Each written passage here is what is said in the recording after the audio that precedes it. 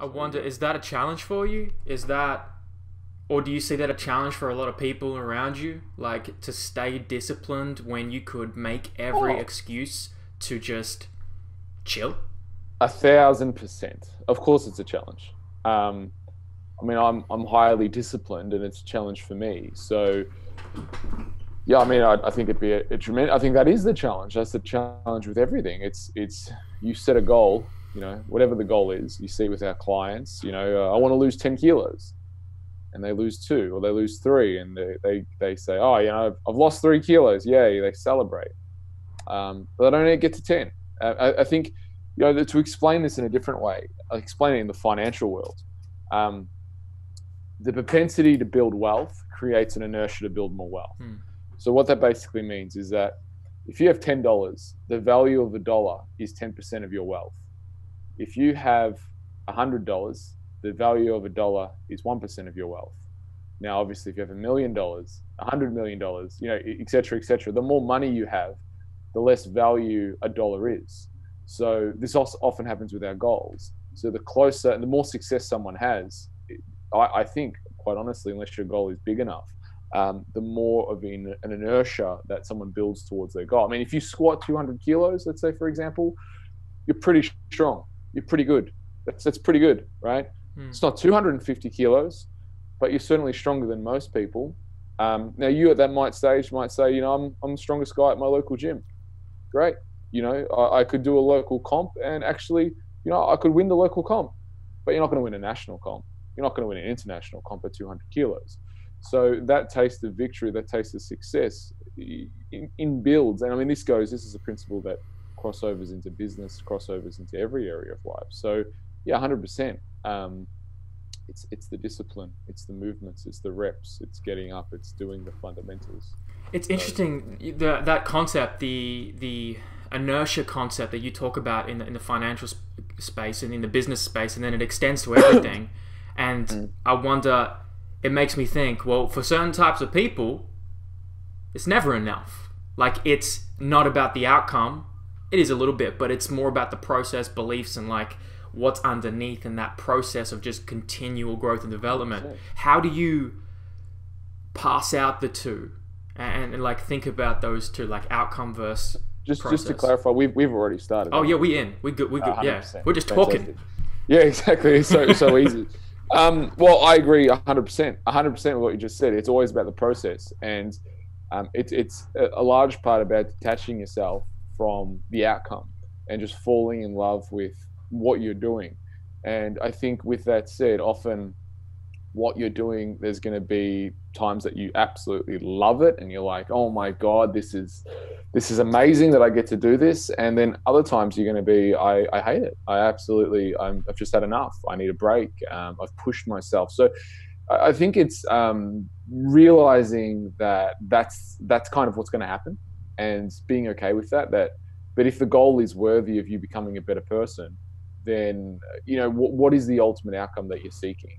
I think money's only going to push you so far, and when you get money, you're not going to work for money, right? You're always in life. I think your voids are going to dictate your values. So whatever you think is missing, you're going to seek, and once you've fulfilled that value, that inertia comes in. So it either needs to be a very deep-seated, like I'm not good enough kind of void that you're constantly trying to fill up. But I think for a large part, when you do have that success, you do your self-esteem. I think once you have those achievements, that self-esteem cup does start to get more full. So then it comes a case of what's my purpose, right? What is my purpose? What do I get enjoyment? What do I get fulfillment? What do I feel grateful for being able to do? I'm working on a book at the moment, and certainly there are times and there are chapters in the book that I'm writing that aren't the most interesting, but then there are for me, but I've got to explain it. I've got to put the studies in there, the research, all that kind of stuff, because that's people are going to question that, right? But at the same time, there are times when I write where it's like I have giggles to myself because I think it's really great work, right? I'm like, this is awesome. And it's balancing the two, But I think you gotta hold and focus, and what is the process, what is the outcome. And I think most goals are there to make you a better person. It's like that alchemist story of the alchemist.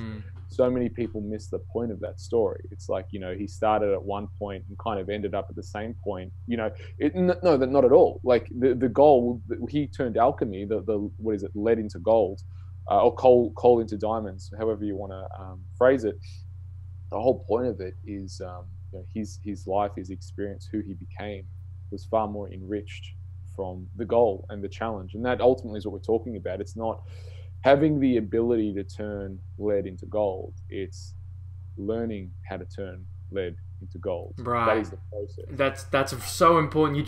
That's people will pick up on that. The way you just said that, and like for those who haven't read The Alchemist by Paulo Coelho, Santiago's journey. It's like that's very. I'm glad you brought that up, because that journey, why that I think book is so popular, is because it everybody can relate to it on a human level, right?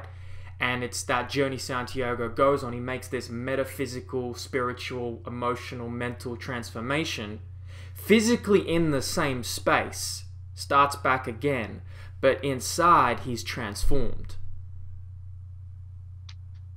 Yeah, 100%. I wonder for you, Mark, because you talked about the voids. I think, if I recall correctly, the voids determine the values, right? Your voids in life dictate your values. Yeah. So if you grow up as, I'll give you my own example, I'm the fat kid, right? So you are or were? I was the fat kid, right? So I'm the fat kid at school, and then what do I seek? I want to be the popular kid. I want to be the good-looking kid. I want to be the kid who has muscles, right? So then you go on a quest to seek that, and to seek how do I become more? So you fall into training. So all of a sudden now your voids have created a value on physical development, and from that physical development you now derive your judgments of how you see the world. So now you say, all right, this is good, and you label any other activity as bad. So then as a teenager, I would label things like drinking, partying, all this kind of stuff as bad. Going to the gym, getting up early is good. And that then, forms a basis for how you, I think, in those formative years, live your life, right? So this is where I developed my discipline from early on. So whether it's, you are the dumb one at school, you're the dumb one at school, you're going to seek knowledge. That's going to be a void. So knowledge then often. So if you look at some of the greatest people, whether it was, Warren Buffett grew up in the Great Depression, he didn't have any money. He was, his folks didn't have any money. That was a real void for him. So now, one of the wealthiest men on the planet, or stories of people who are uneducated become unbelievably smart, get triple degrees, all this kind of stuff. So this is when I say your voids, what's missing initially in life, you go out and seek and try and fill up that cup, and then that becomes kind of part of your quest. How do you think, because people would look at, I think, a guy like you, all right, he's gone on that journey. You're still on the journey, but he's gone on a lot. He's done a lot of that hard work. He's transformed himself. He has a successful business for years and years, worked with hundreds of different people. How do you think you can, if you had a young Mark or a young coach and trainer, and they don't know their values yet, and they're very insecure, and I know that ties into part of the answer, but how do you get them to create the courage to figure out who they are, to go on that journey and create that discipline to become that person? It's quite an interesting question. To make sure I've got the question right in my head, basically what you're asking is, how do you encourage someone who's young to step forward on their journey? Yeah, and just trust in the journey? And figure out who they are and slay their dragons. Man, that's a good question. I don't know. I think that's probably a $10 billion question. Or at least a $400 million, because I know Anthony Robbins' business, I think, is worth at least that much. And that's exactly what he tries to do. So no, look, I think it's different for everyone. I think it's different for everyone. I think, some people are spiritual, some people aren't. Some people are religious, some people aren't. Some people just want to deal with the physical, and everyone, I think, is on their own journey, right? So, I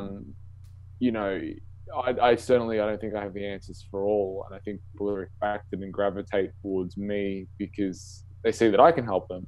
And usually if that's the case of that, then, it's always just assessing where people are at. What are they, What are they looking for? What are they searching for? What, I suppose, what do they need? It's very, very hard to answer. Yeah. I don't even know where to begin exactly. Well, I mean, okay. it's just trust in the journey. I mean, it's simple as it sounds, but Let's yeah. strip it back then. Just building that self awareness to realize what values are important to you. How did you do it as a younger adult and kid? I just kept going. Yeah, I just kept trying. And maybe that's the answer is you will figure it out. Just there is something to be said about failure. I have failed that many times. I have wasted hundreds of thousands of dollars. Um, I have had to stop businesses that were making money, just because ultimately it was limiting me. It was like so. I suppose it's just getting up every day for me, and it was what my mum always used to say to me was just trust in what you know today. Trust in what you know today, and follow that path of what you know today. And I do that every day. It's like I know I want to do X, Y, and Z today. Okay, well I'm going to write that down, and I'm going to work towards that one thing. And maybe and this is where detaching yourself from it's not necessarily always about that outcome, but as we said at the start, it's about the person you become. So if I say, let's say for example, I want to own a personal training studio, and every day I work towards owning a personal, and that was something I wrote down every day for since 2007, 2006, 2007. I'd write down I want to own a personal training studio every day, right? And I could look at that and go, right, well, after 3 years, it's not meant to be. Or, the reality is after 3 years, I may have found something better. I may have found something that I didn't expect that was a nice surprise. Maybe I became the strength coach of Floyd Mayweather. Like, are you going to say no to that opportunity because you're so attached to? So I think it's a little bit about that as well. It's reading the play and having that goal, working as hard as you possibly can towards that initial goal, but then also allowing other opportunities to come in. And that's happened to me certainly a number of times where things have happened which I wasn't expecting, and they've been amazing, and it's really worked out to my benefit. And other times it's just been about digging in my heels and really like looking at the universal challenges that keep happening and saying, well, maybe this is the wrong path. And maybe not yet. And answer, probably the most beautiful answer I could give you is there's three answers to prayer. Yes, not yet, I have something better for you. I think I think that kind of sums it up. Is Not yet. you and when I say prayer, I don't mean getting on your hands and knees, and if that's your thing, that's fine, but it's not my thing. I just mean prayer as in you put something out to the universe, you put something out, you set a goal, you have an intent, you work towards it. That's what I mean by prayer. You put it and you get it. Awesome, fantastic, game over, right? You've got it. Not yet, so keep working, right? Might take you a couple more years, or I have something better for you. And I think a lot of the time is people see that it's either yes or no, and don't really consider I have something better for you. And in my life, I've certainly found it's been a lot of the times I have something better for you. What you mentioned failure, and that I think leads into some having something better for you. You're talking about hundreds of thousands of dollars being spent and essentially wasted, but not really wasted. But what do you think was the failure, one of your biggest failures that was your biggest blessings in disguise? When I came last at my first bodybuilding contest. You came last. Oh, I don't. Yeah, so 2004 was my very first bodybuilding contest, Yeah. right? So I competed 2004 back in Melbourne, where they it used to be instead of the ICN, which you have today, it was the INBA, and it was at the Commonwealth Center, which like it's a whole story behind that. Anyway, I had a coach. I just finished high school. The coach said to me, I'll train you to compete, and everything will be great. I'll treat you like my son, blah blah blah. And he fed me a lot of bullshit, basically, right? And I thought I had a chance to win. I thought definitely I'll at least come third or second, if not win. And I got up and came last. And I was the guy who who you'd look at and go, he shouldn't be on stage, right? I was like 68 kilos on stage, so I was very, very skinny, and I think that for me, again, we talked about voids dictating your values. That for me, that experience, because I worked so hard on that. I was training twice a day. I did everything right. I starved myself. It was like I really sacrificed and put everything I could. But fundamentally, the plan that I followed and the advice that I got was wrong. It was wrong in every single way, in terms of the outcome that I wanted to achieve. So having that then put a focus on me to say, I need to be the expert. I need to be the one who, because I don't want this to happen to anyone else. And I certainly don't want to go through this again, seeing how much effort and time and all this energy that I put in. So I'm going to be the expert. I'm going to learn. I'm going to be the guy that people come to when they want to compete, and they know 100% when I tell them, do this diet, they know they're going to get the result. And now we've coached over 260 titles. I've coached some of the best comp prep coaches in the country. You know, when I was at my peak of my coaching career, which was probably around 2012, 2013, 14, it was a very regular occurrence where I would have every week someone from interstate flying in to do a consult with me for their comp. I remember one weekend I had a Miss Tasmania, a Mr. South Australia win, like in the same weekend from different states. So if I had not had that experience, I would not have formulated and systemized what we do with comp prep. There's no doubt about it. So it's not a business failure as such. It's more of a training and personal failure. But that really was quite a deep cut, and instigated, you know, the next probably 7 years of education. I think that was your crossroads moment, and a lot of people, they have those moments, and I think they take one of those two steps. They either take the step forward into something productive, the path of most resistance essentially, or they go the other way. Why didn't you go the other way? Because a lot of people do. How do you talk to those people who are just, that demotivates them so much, they just give up? And I didn't even consider the other option. The other option wasn't a thing. It wasn't like, it never came, like, to be honest with you, it never came into my mind, like, I'm going to stop training. Like, I think I might have thought, I think it might have been like an hour or a day. Like, I'm like, maybe I'm not good at this. And I think I even did think maybe I'm not good at this. But then I remember thinking, well, I can learn. Yeah. You know, and someone bought me like the Arnold Schwarzenegger encyclopedia. I think it was my mum. Or I saw it. I got this. I'm like, I'm just going to study this. And that was my. And then actually, it was one of my friends who said to me after the comp, he goes, you know, for your next comp, you know who you should see? I go, who? Tony Doherty. And then in 2005, the next year, I got Tony Doherty to coach me for the comp. And that's how I met. That's the first time I met Tony Doherty. I remember calling up Doherty's gym. This was in 2005. And I go, hey Tony, I've heard about you. I was wondering if you train me for your comp. I mean, I would have been like 20 years old, right? 2021, and no, I had no idea who Tony was at the time. And I came down, I was like, he goes, yeah, cool, I'll coach you, blah blah blah, and he got me ready for the comp, and there's a whole story behind that as well. And yeah, I mean, from that, then my next comp, you know, there was a whole thing that happened for me. I fell into the category of I want to be a bodybuilder. I wasn't really a bodybuilder. Then I met Warren Clampett, and he helped me with my next comp, and then, you know, et cetera. Eventually meeting Charles Poliquin, which really changed things. So. Speaking of the late Poliquin, I mean, I've spoken to some people before who were fortunate enough to learn under him. What impact did he have on you personally? How did he mold your values and coaching principles? You know, Charles was great. He was really great. He was really great. It's like, how do you summarize that? So I think I first met Charles 2009. When I was at a gym, and the gym owner said to me, you know, you should do a Poliquin course. And he started talking, and I was like, yeah, awesome, I'm going to do a Poliquin course. So I found the next Poliquin course, and I enrolled, and I said, hey, you should do it with me. And he had no interest in doing it. It was funny. He told me to do it, but I found it funny at the time that he had no interest. So I did the Poliquin course. And Charles, in his wisdom, he was like, you know, I think at the first biosig, I was like 16.8% body fat. And he's like, everyone, you're fat. Like, if you're not 10%, you're fat. Yeah. And I remember him talking about supplements. Like, he was talking about, I'm like, I mean, I was sitting, actually, the very first Poliquin course I went to, I was sat next to Dane McDonald, right? And who's the owner of Clean Hell.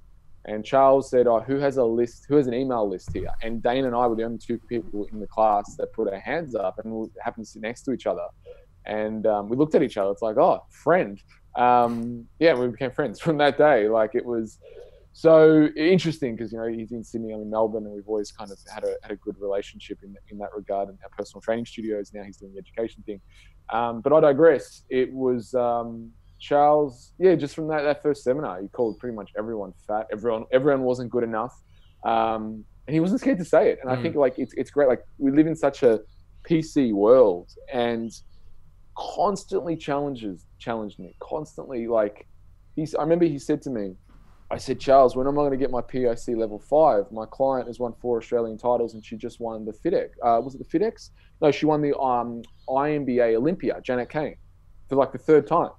And he goes, Mark, you train bumfuck athletes. I said, what do you mean? He goes, I'm not giving you a PICP level 5 for training physique competitors. Train a real athlete. Like Olympic athletes, that's what he's referring to. Yeah, I was like, well, fuck you, Charles. Like, and that was, I suppose, you know, some people, if they get challenged like that, they're like, oh, you know, I'm like, fuck you, Charles. I'll train a real athlete. So like, I'm like, I'm going to put my feelers out for a real athlete, as he called them. And, you know, then Belinda Caruzzi, who owns a gym, she was one of my clients for quite a while. I trained her. She won fitness comp. We were sharing goals. We're quite good friends. We were sharing goals one day. And I said, I need to train a commonwealth. I need to train a gold medalist. I want to get my PAC level 5. She goes, I know a guy. I go, who? He's going for the Commonwealth Games. Andrew Maloney, right? Current world champion. Or no, sorry, he just lost, but he was the world champion. I said, really? I go, I need to meet this kid. Anyway, he knew who I was because I previously had trained Freddie Tukes, who won the Australian title in boxing. So then I met Andrew. I said to Andrew, hey, Andrew, basically the way this is going to work is I'm gonna train you for free. You're gonna win Commonwealth Games gold. I'm gonna get my PSC level 5. Win-win. He laughed, and he's like, "Sure, let's do it." You know, exactly that happened. I trained him. I was his strength coach. Obviously not his boxing coach, because that's not what I do. I was his strength coach, and for many years, and he won Commonwealth Games gold. I got my PSC level 5. And what was that moment you went back to Charles? Can you tell that story, that moment? Well, it was a little bit annoying because, like, literally, this was 2014 when he won the Glasgow Games, and Charles had just left. Like the whole Poliquin Institute thing had just finished. So when I submitted it, it was Stefan Klzult, who's fantastic. He's the one who was actually in charge of it. But then I went back to Charles and said, hey, look, I got my PS level 5. He goes, yeah, awesome. So Charles, if you've ever sent an email or a message to Charles, he's a man of very few words. So I remember he gave me a goal, and this was actually just before he died. He gave me a goal of hitting 300 sessions. He said, you know, you're not a world-class gym unless you hit, you know, this per square meters, whatever it was. And he said, for your gym, it's 300 sessions a week. And I said, fuck, you know, at the time I was doing like busting my ass to do 220, 250 was like, wow. And I remember the week we got it, I sent him an email. I said, we just hit 300 sessions. And he wrote back like, that's really good. Like, it was the longest response I've ever got from Charles over text. And I was like, yeah, fucking awesome. Like, so when I went to him, I wasn't expecting like him to, you know, give me a round of applause and say, well done. Because I think in person, he would have been a bit more. And I did see, I think in person, and he was like, you know, it's really good, blah, blah, blah. But, you know, he rewards hard work, but he never was too I suppose, you know, blew smoke up your ass. Exactly. Like, but that's good. What's the next goal? When he does compliment, say something, it means a lot, right? Yes, correct. And that's how I've always been as well. And that's why I suppose I responded to that, because, you know, one of the feedback I get from, you know, when I was again coaching clients was, you know, you never give me compliments. Like, my answer to that was do something good and I'll give you a compliment. Right. I'm not here to blow smoke up your ass. If you do a bad rep, I'm going to tell you, right? You've done bad reps today. So I'm not going to, like, I'm here to train you. I'm not here to just entertain you, right? And when I give you a compliment, it's going to mean something. So I get it 100%. And I think that's why I really responded to that way of thought, and the way he was. And I didn't take it like, you know, I didn't take it negatively at all. I was like, you know, this is his standard. He's got a great standard. And ultimately what I want to do is I want to be at that level. So how do I do it? Okay, this is the level. This is the level that we're at. All right, well, game on. Like, you can go, you know what? Your level is bullshit. I don't believe your level. You know, I'm going to make my own level. That's bullshit. I don't want to conform to that. or we can say, you know, and I think with Charles, for me, it was, no, this guy has, he's got some good stuff to say. I like the cut of his jib, so to speak. And, you know, at least I want to get to the top of that level and develop my own. Like, if I'm going to be critical of anything, then I need to be a master in his system. And then I've earned the right to be critical of everything, like, kind of thing. That's how I saw it. So I want to play the game. I want to win. And then I get to make a rule. Because his system embodied true excellence to you. I really think it did. Look, no system is without faults. No system is without faults. In that regard, I think when you systemize something. So look, there were things, and there are things that I use and I utilize quite a bit. And I'd say there's 80%, there's 20% I disagree with. And it's not massive things. It's small points, small tweaks that I have on things. But I think it's a development of what. But I mean, the core fundamentals of what Poliquin put forward, I think, 80%, if not more, of programming and training. Like, you're not going to go wrong on his system. You're just not. Is it everything? No. Are there things that I tweak and don't like? Yes. But there are a lot of good stuff as well. A lot of good stuff. When you had that, there's so many places we could go with that story alone, and one of them comes to mind is when you had that potential gold medalist who turned into a gold medalist before you got your level 5. How did you get him there? Because that's pressure. You need to get this guy. And strength and conditioning, it's a cog in a wheel, right? He has his skills coach. He has his psychology, right? There's so many aspects. But how did you maximize that opportunity and that strength and conditioning? I'll start this by saying most people lose because they play not to win. I was playing to win, and there have been moments in my life where I'm like doing something and I'm not playing to win. I'm playing just not to lose. And there's completely different. Like with when I met Andrew, when I met Freddie Tukes, when I met those boxers, I'm like, we're winning. I don't like, we are winning. And that's the mind frame. So when Andrew would show up to training, I'd treat him. I'd call him the world champion. I'd call him like, you're going to win Commonwealth Games. Like, this is happening. That's how, like, I saw him. It's the Pygmalion effect as well. Like, I saw him as the world champion, legitimately, and maybe even before he saw himself. I don't know, but like, I really believed in him, and I think you got to believe in your clients. And there wasn't ever a doubt in my head, like, could this guy do it? Like, I'm like, we're doing it, and we're doing it. So, like, you know, just little things. I suppose often, you know, when you sponsor a client, things can, like, bad habits can happen, right? Where you're not on time, you don't over deliver. Instead of doing, you know, the agreed upon 3 sessions a week, you start going, oh, you know, actually I got this thing on, I'm not getting paid for it anyway. Can I just move your time? It was the opposite. Like, I treated him like he was paying me $500 an hour. It was like, your training is more valuable than everyone else's. Like, this is, oh, you need this time? Yeah, no problem. Let's make it work. Oh, we need to reschedule? Okay, what time? Okay, I'll be there.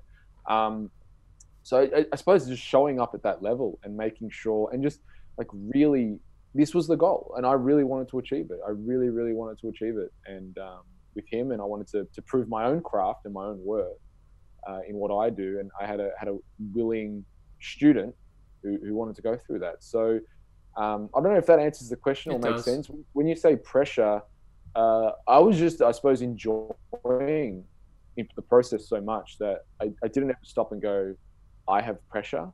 Like, it was more, I'm going to do the very best that I can. And, you know, I mean, like Jocko Willings would say, you either win or you learn. And I was just committed to doing the very best that I can. And I'm going to play to win. And if, you know, my strategy of strength coaching, conditioning, nutrition, the supplements, or whatever it was, fails, then, like, I have to get better. Like, I'm going to have another crack. I'm going to find another athlete. There wasn't, it's like, this is what I want to achieve. Yeah. So I was very clear on that. It sounds to me, it's more important. Like, you didn't mention anything about sets and reps. You mentioned turning up, over delivering, a very high standard, and belief. You mentioned all these important aspects from a psychological perspective and an action perspective. And I think that answers the question. Yeah, completely. Well, look, I had total trust in the system that I was using, and total confidence in my ability. It's like, all right, you've never done it before, but at that stage, I already had trained Freddie Tukes, who won the Australian title, Yeah. and he was in better shape, in his 40s than he was, in his 30s. So people saw that, and I knew, and I knew it's like, for me, there wasn't a doubt in my ability. I had no doubts in my ability to be able to produce. And I personally, like, boxers and athletes, they want to prove their ability in the ring. I wanted to prove my ability as a strength coach and coach with my athletes. And I wanted him to be like, well, like, I know my athletes are better than other people's athletes, if that makes sense. You could call it arrogant, whatever it is, but I want to test that. I want to have an athlete. I want to get them in the best shape possible, and I want to test that athlete against other athletes. And I want to know, is my system better than yours? Like, is my athlete more weight? And if your athlete kicks my athlete's ass, well, guess what? I'm going to try harder. Yeah, exactly. And that's what competition is. So, that's how I approached it. You talk about systems, and the thing is like, look, Orphic, what we deliver, we train personal trainers, like Seth Threes and Fours. So we have to give them a system, right? And I think, especially with programming and all these different aspects of coaching, there's a lot of systems, right? And one could argue they should be rooted in principles. But how did you figure out what your system was, and how would you describe it? Like, your most like the principles of your enterprise fitness coaching systems that you would impart onto others, young coaches especially. Well, I agree with the premise of what you just said. It's 100%. It needs to be rooted in principles, 100%. That's a very good way. Systems need to be rooted in principles. So how do I impart it? I mean, it's all evidence-based, right? It's all like, this is what's worked. But you're breaking down training, the session itself, the motivational aspects of it, nutrition, supplementation aspects of it. Yeah, I know. Is there a specific thing you're asking? Because, I mean, there are so many parts to what we do at Enterprise, and I've borrowed from so many different people. But to give you kind of a real easy snapshot of it, is teach people how to move, teach people how to lift, then train them hard, and in that order. So if someone can't move properly, well, that's checkbox number one, right? We're not going to train someone super hard if they can't move properly, and if they don't know how to lift, they don't know the movement, we can't train them hard, because there's going to be technical failure, or there's going to be failure not because even they're getting tired or fatigued, it's just they don't understand the lift. So there's a skill acquisition phase, there's a mobility phase that they are fundamental check boxes for your clients. That, it always goes in a frame of mobility, stability, strength. So we've got to get people mobile. We've got to teach people how to stabilize properly. Then we're able to get people strong, at which point most people are coming to us for a physique transformation of some sort, whether it's weight loss, muscle increase. So you might be saying, what's the point of mobility, stability, or even strength? But the fundamental thing is, if I can improve someone's mobility, stability, and get them stronger, they're gonna be able to do things in the gym which they previously weren't able to do. So let's say a full squat, for example. So they're gonna be able to train harder. Their body's gonna feel better, and at the same time, I'm working with them on their nutrition anyway, and the nutrition is chipping away at that fat. So at the end of, say, 12 weeks, I've got this result where the person now is pain-free. They've got no injuries. They know how to lift. They know how to move. Now, in the next phase, however long that takes, now I'm actually able to do something substantial. And instead of them squatting, that 40 kilos that they've been squatting and plateauing on for, the last 12, 24, even 12 months, they're actually squatting substantial weights. And you can see, if they follow the process, they're going to improve, because the roadblocks and ceiling, so to speak, you can train hard. I mean, if I said to you, do the prowler, and every workout was a prowler workout, which is what a lot of trainers do, ropes and prowler. It's busy work. It's not going to make you any better. It's just going to get your heart rate up. You're going to get a conditioning benefit from that. But the thing with conditioning, we know that conditioning is the easiest thing to gain, and it's the first thing that's lost. So why, if I've got a client, why do I want to focus at the start of their training? Why do I want to get them more conditioned? It's not going to make them better long term. So I look at people, I honestly, when I get a client in an enterprise, I train my guys the same way. It's like, you've got this client for 12 months. Even though like they might sign up for 3 months, still you got to think about it and have the intention that you've got them for 12 months. Plan, don't be in a rush. You obviously want to get them results, and you will. Changing their diet's going to help them with the body fat, but you got to have those check boxes. You got to earn the right to put a bar on your back. If you make a mistake, no, you don't get to put a bar. It's wrong. And the guys will tell you, again, when I was doing a lot of coaching, a lot of my work, like when I was working with clients, you'd hear a lot of no, wrong, no, do it again, no, doesn't count, doesn't count, doesn't count, doesn't count, doesn't count. I would spend a whole hour just doing one exercise sometimes, or 2 exercises, because I wanted not just, all right, here's the program. It's like, I can't give you the whole program. You need to learn how to the movement. Once you've got the move, and sometimes it takes a lot of shots at that, like thousands of reps to learn it, because I train people that when they get under that heavy load, like let's say it's a barbell squat, you are going to sink to your level of training.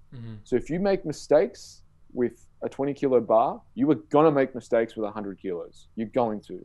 So I need to make sure that the way you do the bar, 40 kilos, 60 kilos, 80 kilos, 100 kilos, 120, whatever it is always the same. And if you deviate from that, we have a problem. And it's my job to tell you that you deviated. And again, my health of my client, especially like say an Andrew Maloney or Janet Coan or these, really top end athletes, the number one rule is don't ever injure them. Can't injure your client. So I suppose from that fundamentals is I was always quite cautious, but like I wanted to leave a little bit left in the tank. I know you could probably do 160 kilos, but guess what? We're doing 155 today. I can do more. I know you can, but you don't need to today. Next week, we will do that. Yeah. That's often the role of the coach, to regulate the stress and to reel people back in who will always want to do more. Like, you can't, it's not practical or sustainable for everybody to Jocko Willink and David Goggins their whole life, right? Yes. And I think, there's a price with the Jocko Willinks and David Goggins, right? There's a fundamental price. They're Navy SEALs for a reason. What is it? You get drowned twice and resuscitated back to life.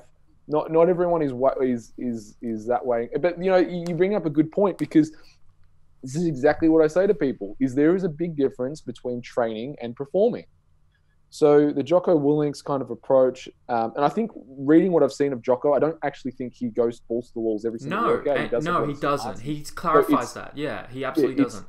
It's more about like, I don't care about how you feel after a workout. I care at the end of 12 weeks that we've improved. That's all I care about. So whether you feel smashed or feel like that was easy, I don't really care, because your feelings are going to lie to you. Some days they're going to tell you you're tired and you shouldn't train. Well, you got to understand, like, you probably should get your ass to the gym some of those days, right?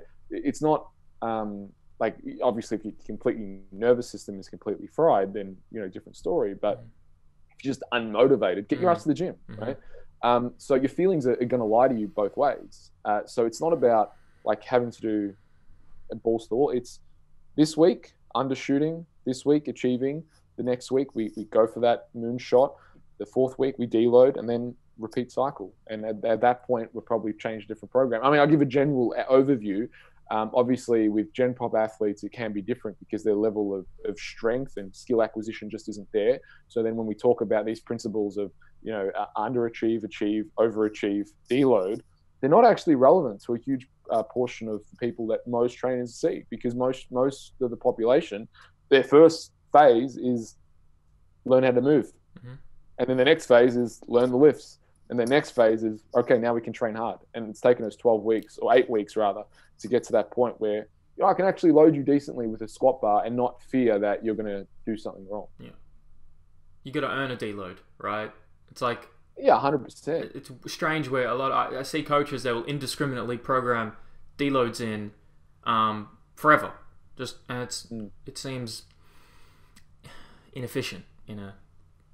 It depends on the client. If a client's training twice a week, right, then there's no point to deload. Right. But if your client's a beast and they're training 5 days a week, and they do yoga on the weekends and saunas and infrared and burn the candles, but that person probably does need a deload. right? So it's always about, I think, that's the fundamentals. That's the art of coaching. Yes. It's reading the play. Well said. It's not just the science. Yeah, exactly. Well said. I mean, we talked about nutrition before, and I think it's a rabbit hole. It's something where people, they get their emotion all tied into it, their identity tied into their diet protocols, and they get away from the principles, science, chemistry of food science. How do you, and even it's such an overwhelming thing to just pass out and ask a specific question, but when do you think how do as a coach know when is the right time that they should be executing nutrition programs for their clients? What's the base foundation knowledge that should be the prerequisite in your mind? Good question. Nutrition is often overcomplicated, and people think that to enter even into the ball game, they need a PhD in something. Right. I disagree. What gets managed gets measured. What gets measured gets managed, right? So if you wanted to do nothing else, and let's say you had a very base level of nutrition, you simply just said to your client, hey, what I need you to do just to create, and it's not about judgment. Some people might disagree with this, but that's okay. I've probably got more results than they do, the ones that disagree. All I need you to do for the next 3 days, just to build some consciousness around what we're doing and what we're trying to achieve, is I need you to just keep a reflection journal, a self-reflection log. And that self-reflection log, what I need you to include, and this is a exercise not just about diet, but an exercise in understanding yourself and how you operate, and to effectively manage your life, because I believe you're coming to see me not just for a physical transformation, but for a mental and emotional transformation as well. And to do that, we need to have a good starting place without judgment. I don't care what you're doing, but I want you to self-reflect, and the best way to self-reflect is to write it down. So you can do it on Excel, you can do it on notes on your phone, or you can, like I like to do with clients, what I recommend is getting yourself a little journal and carrying it with you wherever you go. And what you're going to do, you're going to write, I woke up at 6 o'clock, right? And maybe a note next to it, I felt like shit. Okay, just don't judge it, just write it down. I had bacon and eggs for the morning. I had 6 coffees. By the time, whatever it is, you write down your day, what time you ate, when you ate, how you felt. If you're constipated, if you went to the toilet, fine, and when you go to bed, because that way, and this is the thing, like when you can get someone to do that and they get buy-in and they're like, you know what, I'll do this exercise. Some people do the chicken soup diet for 2 weeks to lose, 10 kilos. So the ask of someone to do a self-reflection log, I think, is very small. Right? I don't think it's a stupid fad or anything. It's just, I need you to reflect to understand yourself, is the way I phrase it. More about themselves than it is about diet. If you get someone to do that, they will come to you with the changes they need to make. Right? They will say to you, I realize why I'm fat, or I realize why I'm overweight. I eat shit. I didn't realize how much shit I eat. I need to get to bed on time. And the beauty about that is you actually don't need to have any of the answers. You can just simply get someone and coach someone through keeping a self-reflection log. It's objective. You've put it down on a piece of paper. You can say to the client, where do you think we should start? You'll be amazed. Your clients will tell you, well, I think I should stop having so much soft drink, or I really probably should get to bed earlier. Probably not a good idea that I'm having wine and crackers all the time while I watch Netflix. I probably could do something better than just watching Netflix. Yeah, I felt really emotional. I don't know what to do when I get emotional. I always look at food as my crutch. So what it is, it's a conversation piece. Okay, well, you don't have to actually have, it helps if you have the answers and you have solutions and you have strategies, that all helps. But simply the act of getting someone to reflect on that. So that's one side of it. The other side of it is if someone does have a misguided view on nutrition, then they're going to be allocating the incorrect advice. So they might say, it's just about calories in versus calories out. It's fine that you had McDonald's. Just don't have the rest of these meals. Let's be hungry for the rest of the day and just have that McDonald's meal, which I think is very short-sighted. Or they're like, let's just go with a vegan approach. So it is context versus content. And it's very hard to divorce. I don't believe in nutrition. You can divorce those two things. And I think that's why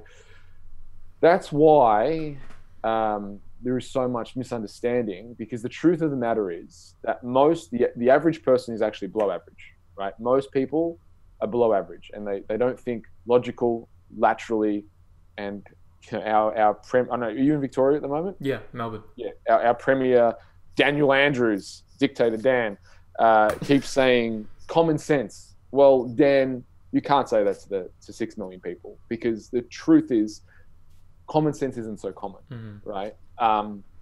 So the thing that you got to establish with a lot of this stuff is that it is context and content.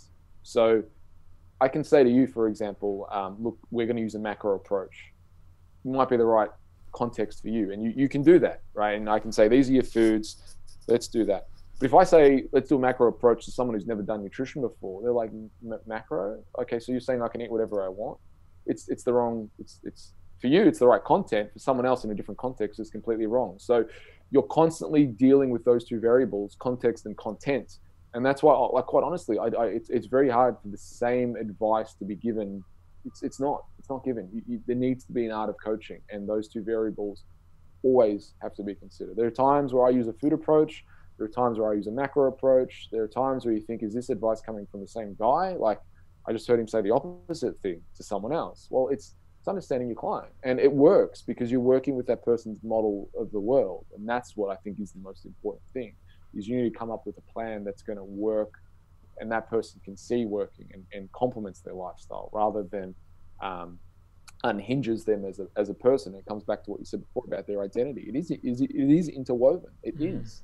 But I think if you can teach people to be healthy and to have the identity of, I am a healthy person who eats healthy foods that build and nourish my body, that is the identity, because food is part of someone's, and that is the identity that I start with. I say, from this place, how do we make food decisions? So when they've done the log, okay, if you were the healthiest version of yourself, what would you do? Yes. Sometimes they get the answer wrong. Sometimes they say something like, oh, well, I'll have orange juice in the morning. It's like, it's still not the best choice because it's quite high in sugar, and you're quite insulin resistant. We need to probably cut back on the juice as well for the time being. Once we get you lean, then we can probably reintroduce that once you've lost some weight, and we manage the other factors. So sometimes you got to reel it back, but for the most part, people will make better choices, and from contrast, they will get a result. That, I think, is very practical. That self-reflection diary, I was just taking some notes on it, because I've started doing something a bit similar, even a gratitude journal, just to get people anchoring their day with positive emotions right at the start, to build out routines. However, is that something you make mandatory with all your clients? How do you hold them accountable to that? Because I notice some people, you'll suggest things, you recommend things, and unless you have something to hold them accountable, they just won't do it. There'll be resistance. How do you get through that resistance? Yeah, so for me, well, two things. Number one, charge well for your time. If you charge enough, people do what you say because they honor it, so it's paying. Number two, it's calling it out. So, hey, what I need you to do, like I always start with, it's also how you phrase it. Hey, can you do me a favor? What's that? All right, and it's a small ask initially. I might even, if I sense any resistance, it might be for the next day. Can you keep me a log? So I ask them for 24 hours. Yeah. Right. They do it. Hey, do you reckon you could do it again tomorrow? Yeah, all right. Do you reckon you could do it for 2 more days? And then, like, slowly I get a week out of them, but because I put it like a compliancy trail. Very seldomly will I ever say to someone, can you give me 7 days? 7 days seems overwhelming. So I'll start either 24 to 3 days, depending on the client. If I say to 3 days and the client doesn't do it, I say, look, can you just do it for a day? Can you do it for a day? I really need it. Can you do it? Like, I really need it. And that's the thing about the favor principle, is that people are more likely to do it if it's a favor to you. So I use that in my, like, when I'm coaching, I use it all the time. I ask people for favors all the time, even though like really, is it really a favor? It's just part of the coaching service. No, yeah. I'm just psychological warfare, right? I'm gonna create the inception for you to help you achieve your goals, because that's why you're paying for me. And if you think it's your idea, awesome. Like, I don't really care, because you're paying me to get the best out of you. So, like, it doesn't matter. So, yeah, I just use those kind of motivational interviewing type of questions. And sometimes, if someone really just doesn't, I remember I had one client, she just didn't do anything that I said. Yeah. And I never made her wrong. I never judged her. I never said anything bad. And she just came in one day. She goes, "Hey, I realized that I should have listened to you a lot earlier." I was like, "Why is that?" "Oh, well, I did what you told me to do, and I lost 2 kilos in a week." It's like, wow. Yeah, that's awesome. Congratulations. Like, I'm glad, but that, you know, the amount of stories that I have like that, where I will say the same thing to clients, and then, you know, 3rd week, 4th week, 5th week, they're like, they start doing it. Just continue the same message, or I call them out and I say, "Look, you know, you've paid me a lot of money to be here. I just want to understand, like, what's your level of input? Like, what is your resistance to challenge here? Why can't you do this?" For us to move forward. So it's also selling them on what is the resistance, selling them on the, like, why I need it, why it's important, because when people understand why it's important, they're more likely to do it. And just confronting, like, "Look, I need this done. You haven't done it. I don't really feel like I can't manage you. I can't give you the service and the experience that you paid for if you don't do this. So I really need it.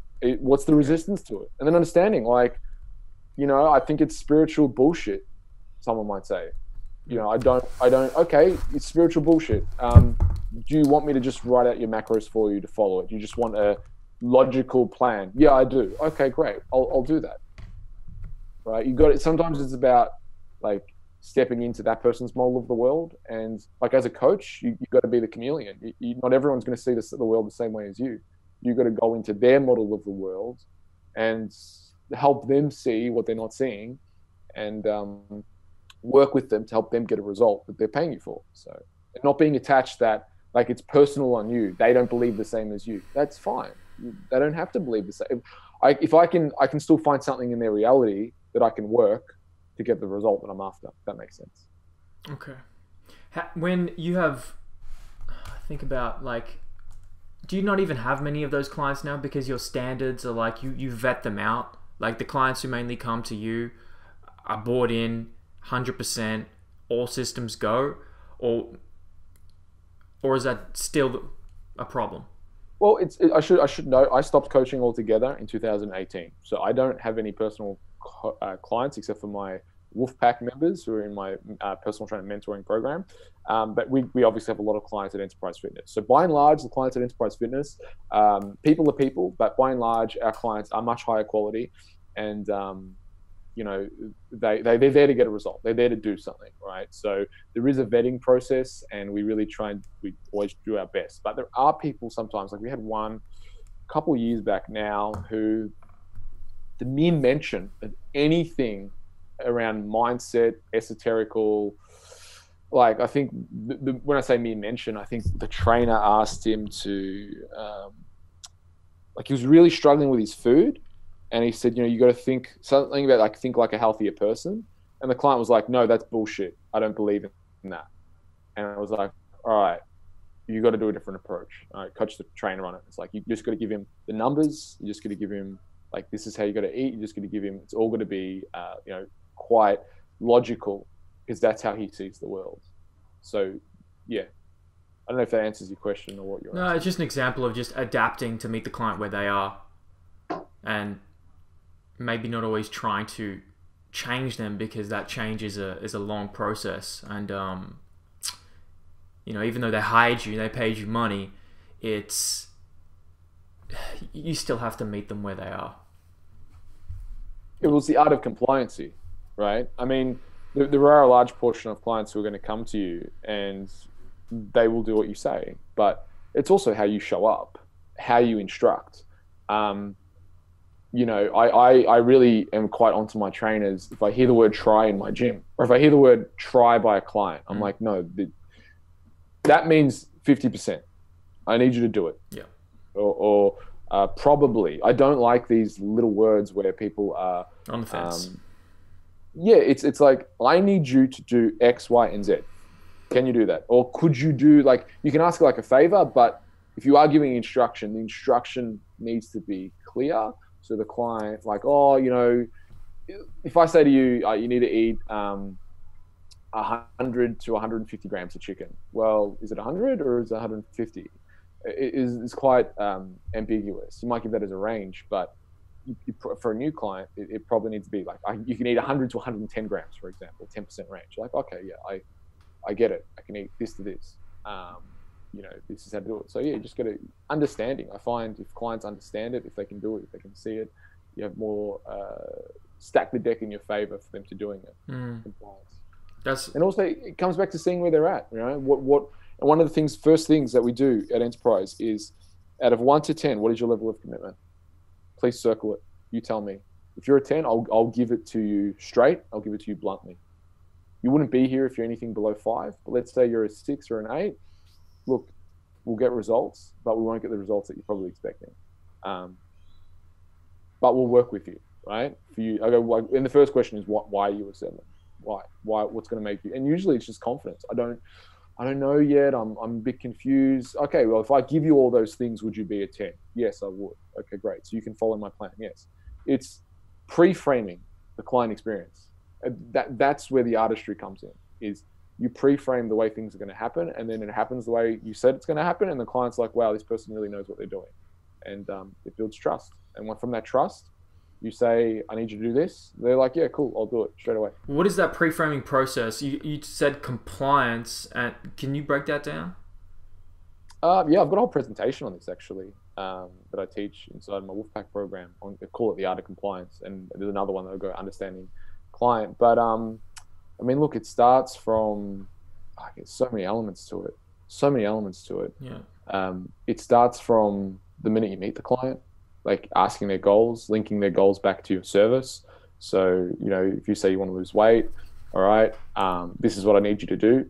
I need you to keep a diet log. I need you to keep a self-reflection log. I need you to show up on time. I need you to come in early. If you have any questions, I need you to email me as soon as you have them. It's these things. When I was coaching, I'd go as far to say, look, some people might think of me as rude because I don't really talk during much in the session unless it's about training. But I just want to let you know, like, I'm honor the fact that you pay me money, and I'm gonna have a stopwatch. If you talk to me during your rest time, it's fine. But once it's time to do your set, I'm gonna tell you shut up. I pre-frame that. Yeah. So they're like, it's in the middle of a set, like if it's 2 minutes, and I'm like, all right, go. They're like, I was just talking to you. They're not like, oh, that was rude. I've explained it. Yeah. Like, I'm gonna shut you up at this because this is what you're paying me for. And I honor that. And I've become, like, some of my clients, became very, very close friends. And for one of them particularly, I would allocate, obviously I train for an hour, but I'd actually allocate 90 minutes because I realized the first half an hour would just be us talking. I didn't want to charge him for that because I would get as much out of us talking as he would, right? So I would actually allocate always 90 minutes. We would kind of talk for half an hour. Then I would say to him before we started training, I'd say, okay, we're starting training.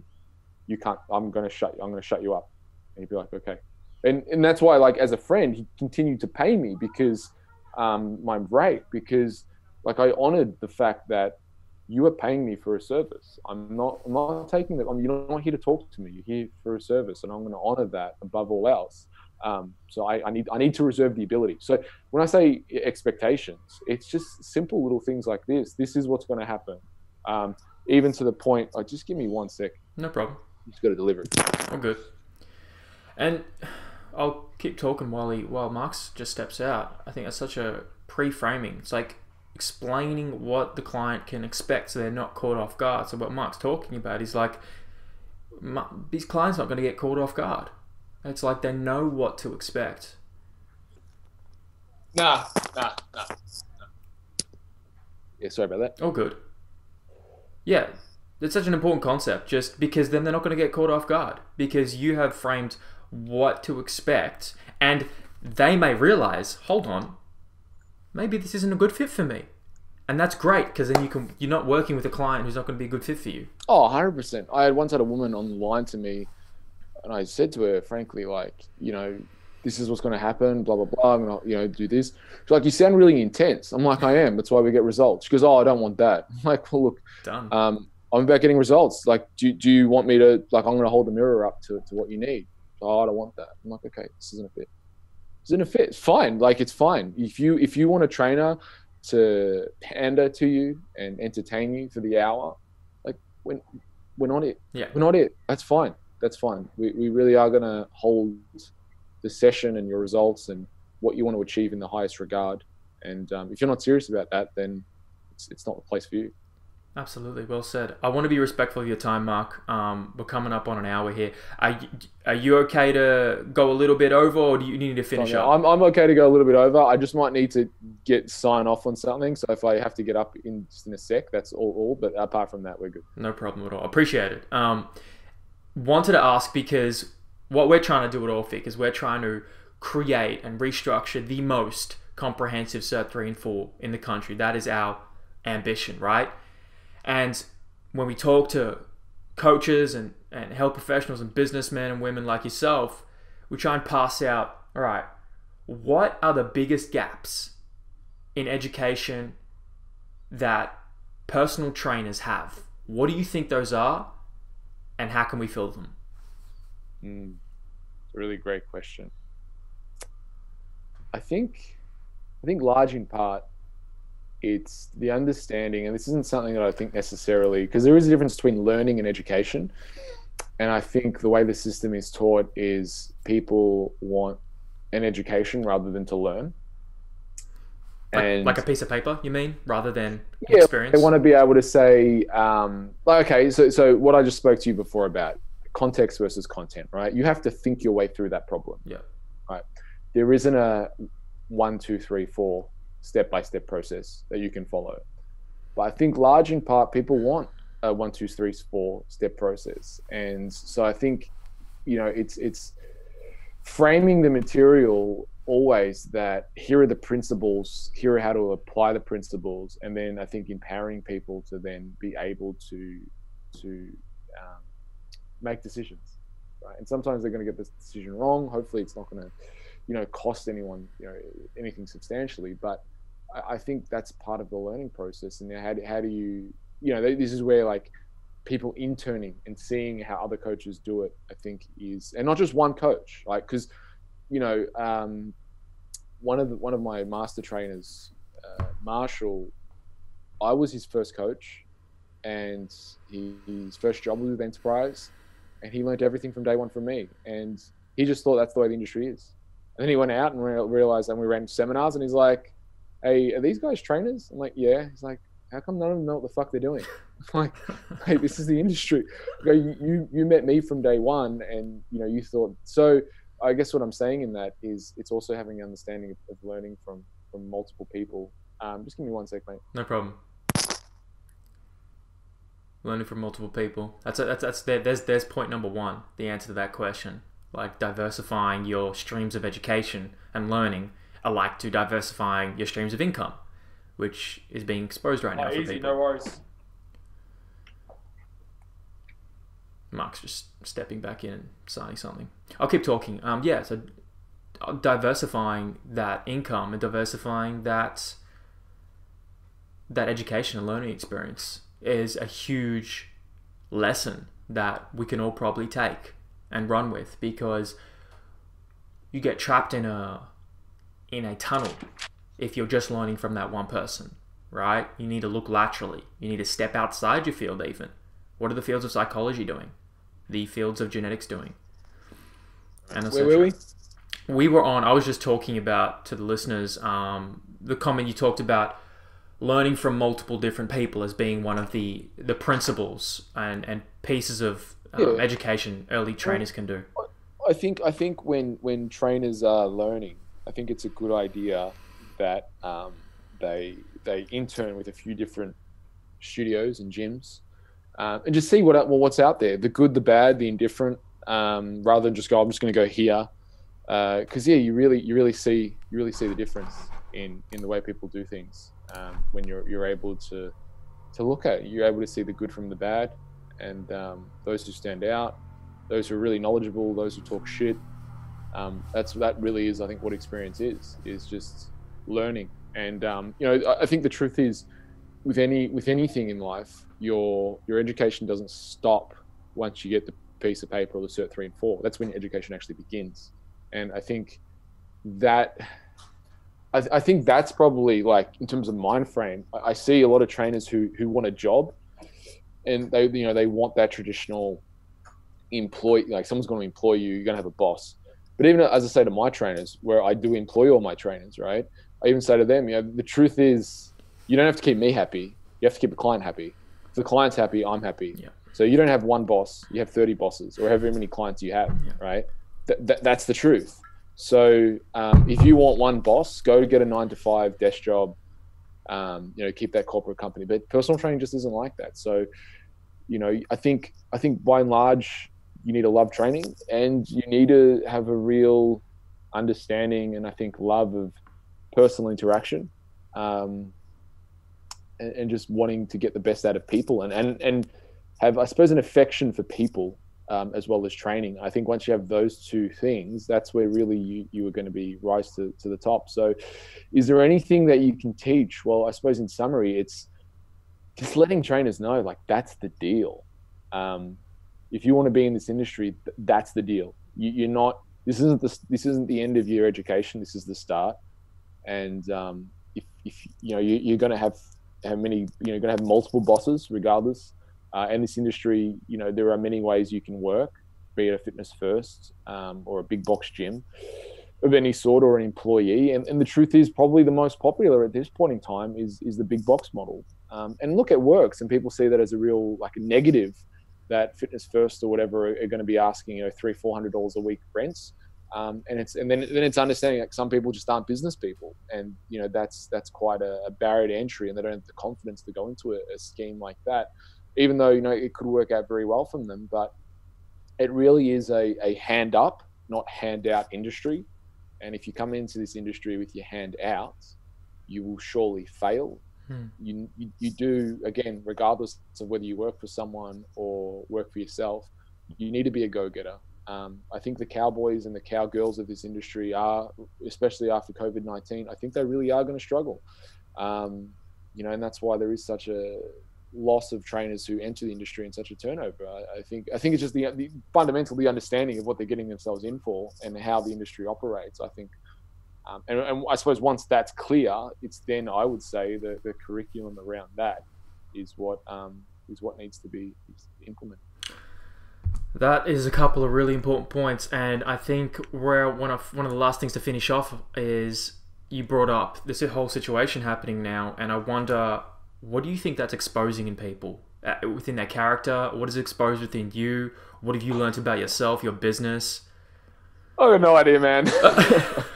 Well, you know about yourself. I know about myself, but what's it exposing in people? Wow. I think it's exposing the worst. Yeah. I think it's exposing the worst in people with what I see. I think it's extremely divisive. I put up now 2 posts on Facebook about my thoughts. Yeah. And I think there are those who value freedom and those who value security. And all too often people exchange their freedom for security. And we're seeing, whether it's the lockdown, whether it's the masks, whether it's people going along with things, people are giving up their freedoms. And like 9/11, travel never went back to the way it was. I think COVID's going to be, and if we're not careful, we're going to keep giving the government more and more rights. My personal beliefs, I think this is all overblown. If you look at the rates compared to SARS and MERS and all these things, which were H1N, whatever it was, swine flu, those numbers were much more catastrophic. And one might quickly point out and say, well, it's because we implemented lockdown that the numbers weren't as catastrophic. Okay, that's a good premise, but there is a much bigger thing that's going on, and I think that is, without getting too political, the trade war with China. I think that is something that isn't being talked about anywhere near enough. The Victorian government has done a very poor job at protecting Victorians by signing off on the Belt and Road project, giving China direct access to our ports, which, by the way, the US security and defense force said to us, do not sign this deal. Our federal government said, do not sign this deal. But our Labor leader, Daniel Andrews, signed the deal. So I think, there's the hotel scandal, there's all these things that have gone on. For me, that's probably the most concerning, because if there is a war, the US basically said that if this compromises the US, we're on our own. So, if there is a war, we're on our own. Due to trade, and that's the thing that's the fundamental thing that Australia would always find themselves with.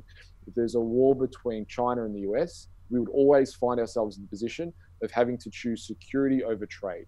And you would always think that Australia would have to choose security because that is the common sense thing that we would choose. But Daniel Andrews' actions from signing on to the Belt Road project has actually chosen trade, which China can hurt us with trade fundamentally. And if we don't have the protection from the US, well, we're fucked. The Australian federal government have spoken about revoking the lease in the Darwin ports where China has direct access to. And whether the federal government steps in this case, I hope they do. But that's what would be. So for me, I know that's a political rant and probably not what you're expecting. No, that's okay. But I think it's worthwhile getting these thoughts out. So there is concern about that, and I think that is a tremendous concern around the world right now. So, yeah. Yeah. No. Look, I don't. You probably don't know, but I have my own podcast, and these are the topics that we go all over the place. And one day, Mark, I'd love to sit down and talk to you about all this in person, if you're down for it. Yeah, sounds great. I'm down. But look, to summarize, and I know it's not particularly the topic of the Orphic Education podcast, but it is a slippery slope. When freedoms get taken away, they don't often get brought back in. And it's a conversation that I think we should have. Yeah, awesome. So yeah, I think for business, the road ahead is everyone is going to have to work a lot harder. Yeah. Yeah, I think the cream will rise to the top. I think personal training and gym industry will go on. But, people still want to train. People still want to look good. People still want to, do all those things. And, we're going to have to find a way as trainers, as the fitness community, to serve people that go further than just online, because I don't think we're ever going to get the same results and feeling and benefits if we take that away. So, yeah, that's in summary. Before we leave, you got to tell me, the sword behind you, what's the story behind that? All right, so I went to a business course, and on the first day, so there was a record that it was basically a business course. You went there 9 days, you're locked in the house, and you had to make sales, right? So there was someone else in the industry who went to that course, and they sold a whole bunch of stuff. And anyway, over they had 5 days to sell. In the first day, I broke that guy's record, and then anyway, in the next 5 days that followed, I broke the record. And I said to the guy, it's like that scene in, this is when I launched Wolfpack. And I said to him, previously, it's like that scene in Lord of the Rings where, I forget his name, Aragorn returns and gets the sword and he's the return of the king. I feel like I'm getting my return. I feel like I'm returning. Yeah. And I just said this to him. We're having a conversation because it was emotions that were going through my head. Anyway, at the end, the trophy for me for winning, they bought me the Return of the King's sword. So great. It's actually more than just a sword. Yeah. Get it out. Oh yeah. More than just a sword, more than just the Return of the King sword from Lord of the Rings. It's actually a trophy. Wow. Right? It's a trophy for making the most sales at a business course. So that's the. I'll just put this back. No problem. That's a cool story. Yeah, that's the story behind it. That's the story behind it. And you got all these books behind you.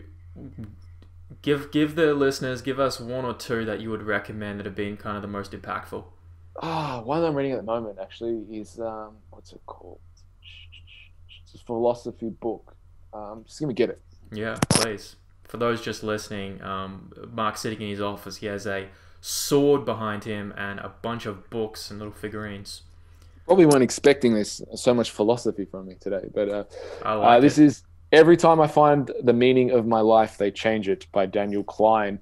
Some things I agree with that he says, some things I disagree with overtly, but he basically takes a bunch of quotes and whether it's from Sam Harris, Marcus Aurelius, and he talks about what those quotes meant for him and how they were guiding lights. And he's 80 years old when he wrote the book.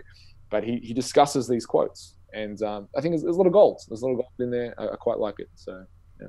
Very good. Appreciate you sharing that. I've really enjoyed this conversation, Mark. Thank you so much for taking the time. Do you have any last thoughts, comments, ask for the audience, or just where people can find you? Yeah. Instagram is at Mark Ottobre. The enterprise one is at Enterprise Fitness AU. Our website is Melbourne Personal Trainers. I've got a podcast too, a YouTube show. Just I suppose if you want more on us, go onto Google and type in Enterprise Fitness. It's been a pleasure.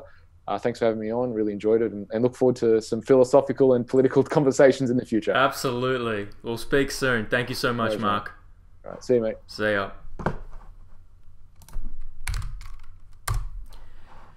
Mark Ottobre. Hope I said that right. Ladies and gentlemen, I hope you guys enjoyed that conversation.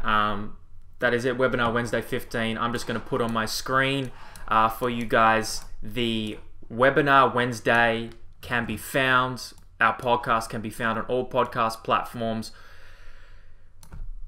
All you got to do is go to YouTube, type in Orphic Education, or go to orphiceducation.com, and you'll see all our past guests. And we have updated our website so you can see past guests we have, from Brett Bartholomew, to Sean Baker, to Darren McInnes at Core Advantage, to Christian Woodford at Woodfords, to Carl Goodman and Lockie Woolman from Athletes Authority. It's stacked.